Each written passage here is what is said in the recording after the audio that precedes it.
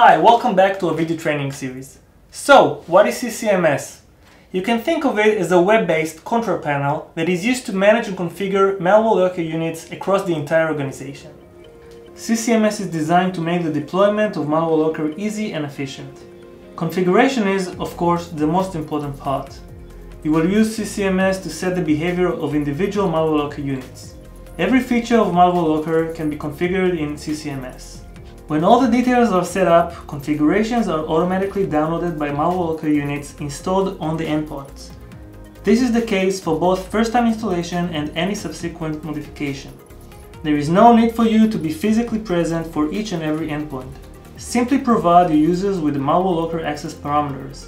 This configuration can be defined both at the user level and the user group level. This makes management of multiple users that require the same settings and privilege easier. Users can be moved to different groups at any point or have their individual configuration modified independently of the user group they belong to.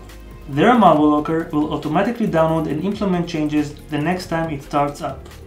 You can also use CCMS to add new users, revoke privileges when needed, and of course monitor user activity. For example, how often and how long they've been using malware locker. There is also an option to integrate user group with Active Directory. This is very useful if your organization has a lot of users working remotely. Finally, Ceedo can host CCMS for you on our servers, or if you prefer, we can help you install and run CCMS on your server, depending on your needs.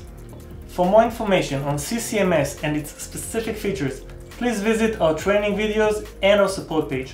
Thank you and bye-bye.